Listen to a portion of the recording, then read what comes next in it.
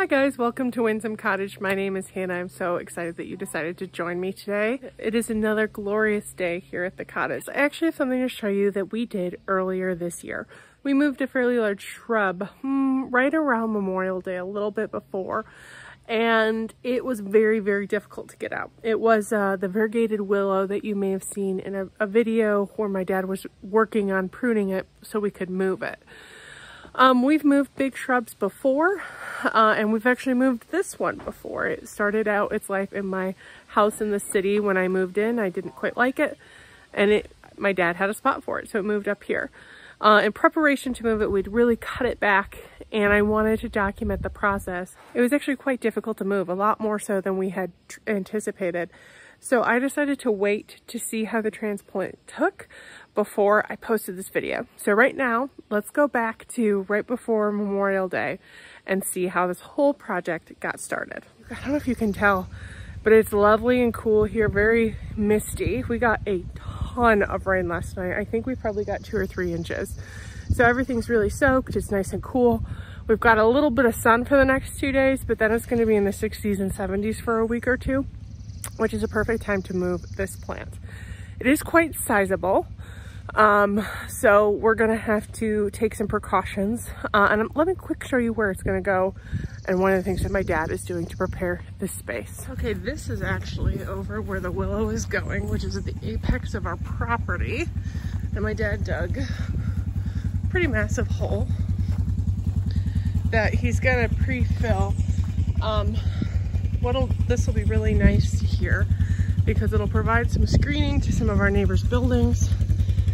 And then it'll also be a really bright spot as you come up the road. And look at the house. So it's probably gonna take a year, maybe longer, for this to establish and grow, but it'll get 20 feet tall, so it'll eventually fill this space. We got a ton of rain last night. So this is what this hole looks like. Dad's about to fill it and make it into a slurry that can sink in before we move the plant. How much water do you add for the slurry? I literally eyeball it?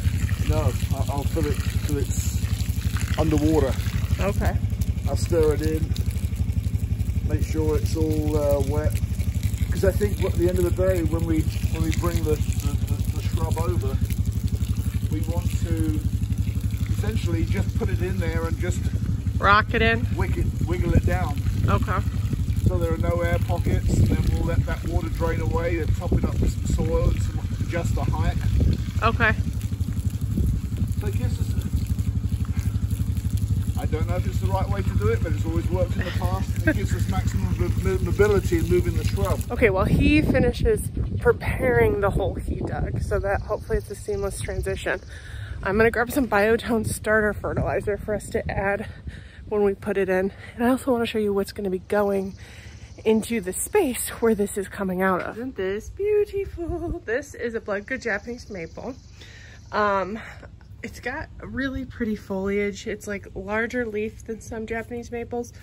Right now it's looking a little purpley. When the sun hits it, it's very red. And I think against the yellow of the house, you can see it a little bit right there. It's gonna look even more red, which is really exciting. As you can see, he's filled it up now. There's a bag of tree and shrub mixed soil mixed in there with some nice things to get it started. You might be able to tell our soil here is extremely sandy. We are about 1.5 miles that away is Lake Michigan. 1/4 mile away is sand dunes. So this is just very sandy. So it's got good drainage, but we like to amend locally for shrubs. So this is what it looks like. We're not going to put too much more soil in it until we can see the size of the root ball we're going to be able to get. And it'll give this a chance to drain a little bit. Like I said, we got a ton of water last night, which means that the water level right now is kind of high. Next, we are actually going to go and get the plant out, see how big of a root ball we can get. To prepare for this, we pruned it way back. It's still probably going to be sad for a couple of days, but it's a nice time for us to do it because it's going to be rainy and cool. My dad can put a hose on it every day, and it should pull through pretty well.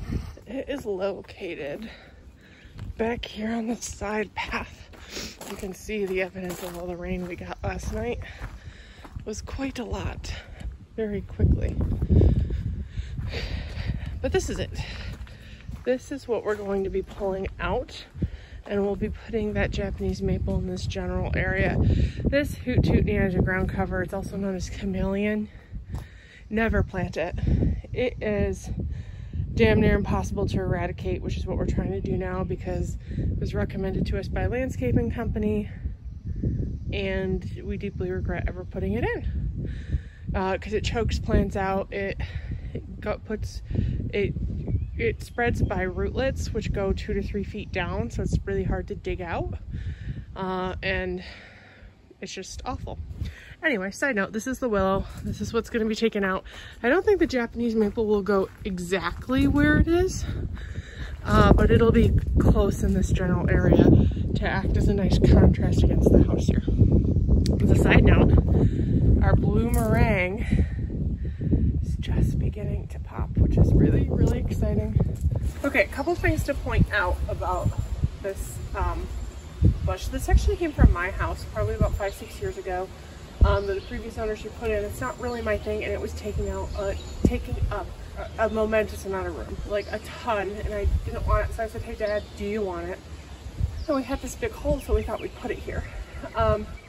It grows incredibly. Like this is probably about 5 feet smaller than it typically will get in a year, and we cut it back like this every year, and it regrows. It's very pretty with the new growth taking on this like pinky color. The deer might nibble on it a little bit, but if it turns into a tree, we don't really care versus a shrub. And it's not something we bought, have invested a ton of time in, and particularly love. We have a great space for it that we're going to move it to, but if this does not survive, it's okay for us. Again, this is something that was at my house I didn't want. I took it out, and we don't want it here anymore because it becomes a maintenance issue with the path.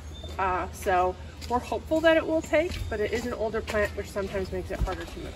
Okay, we have encountered a little bit more difficulty than we thought we would have, which is not usually surprising considering how long this has been here.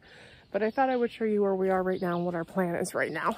Okay, you can actually see we've dug a trench around the base of this. We've been cutting roots out as we see them. Any of the white rootlets are this hoot-tootney crap that we don't like. Now we're just rocking it back and forth, trying to find some of the bigger roots that are holding it in place to cut it. And we're probably gonna basically move this thing bare root.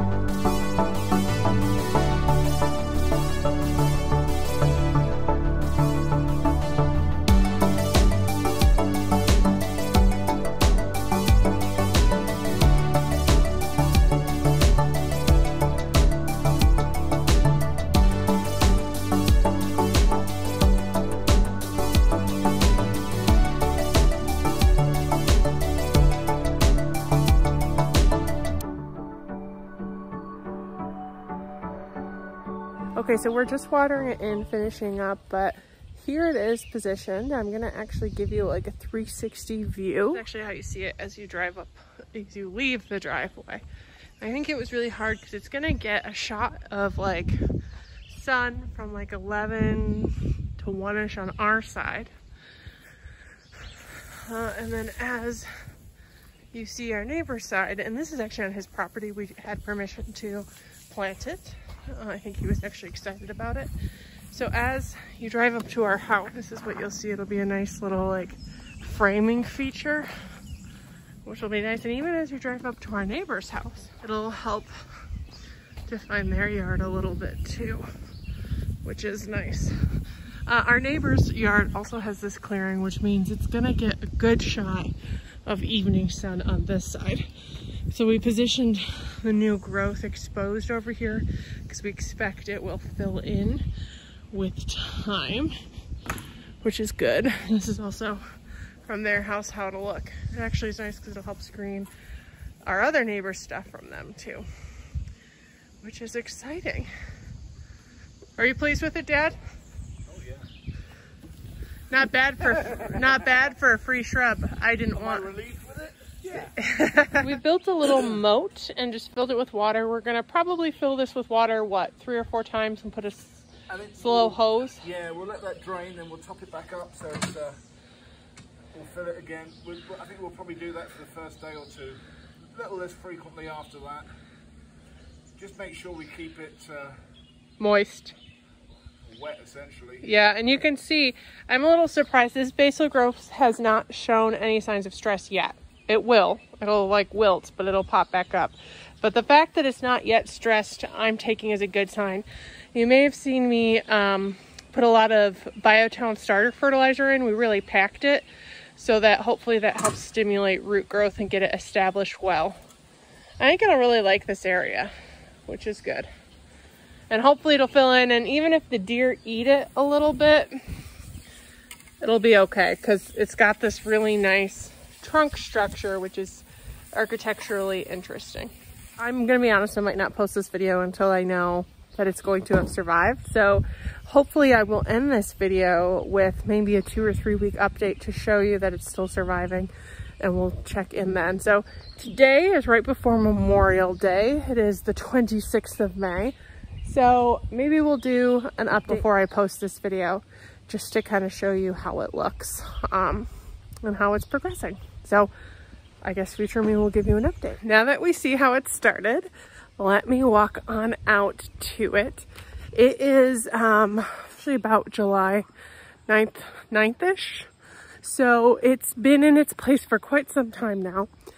And I am happy to say it has taken better than we could have dreamed once we got that bare root ball out. Like, it was quite large. We'd prepared the space, we prepared the shrub, but moving things that had been in place for 7 years, and it's probably 10 to 15 years old, it's a risk that we wanted to take because we had nothing to lose.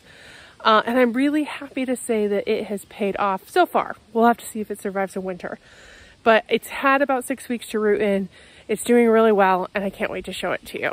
Okay, and here it is now. We've actually come in and cut it back a couple times.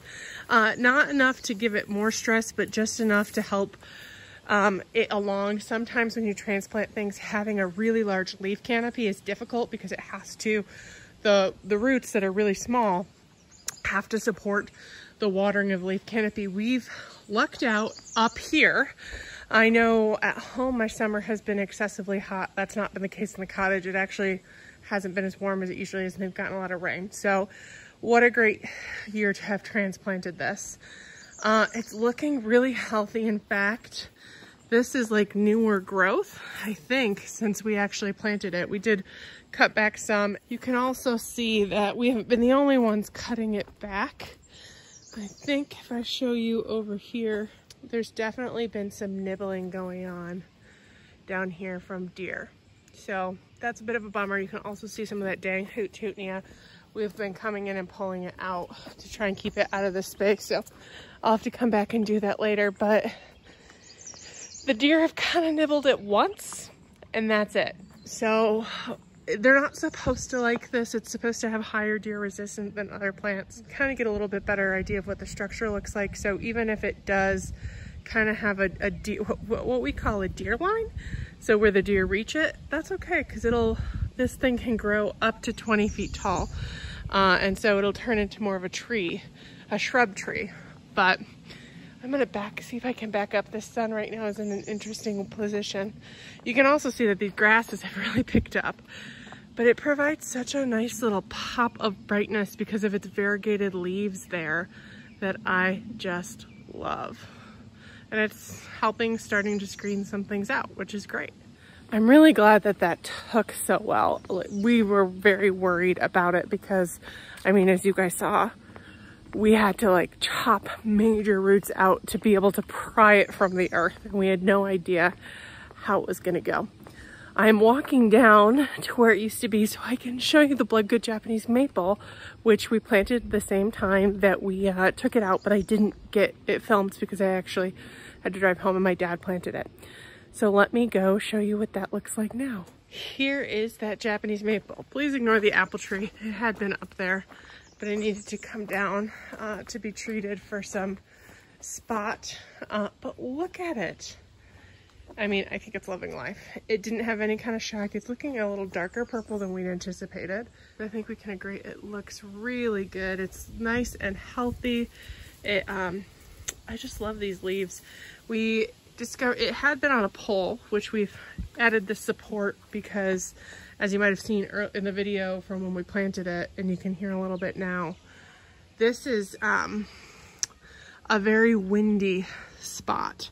So we've added this to support it. We also undid the leaders up here so it can kind of flow out a little bit more.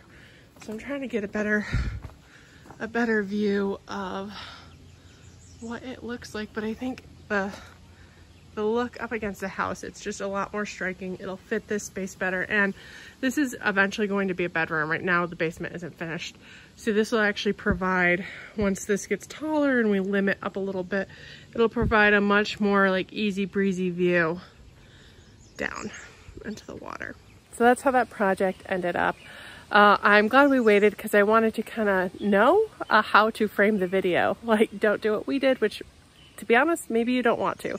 It was a big risk that we knew what we were doing. We didn't have a lot invested in it, and it might not be a choice that you choose to make in your own yard if you have different circumstances. But I'm really glad it did work out. I'm glad that I got to share it with you, and we'll get to kind of keep track of it as the season progresses and check in after next winter, because that is actually the biggest test of any transplant. We'll also be able to track this guy's progress in the videos that come.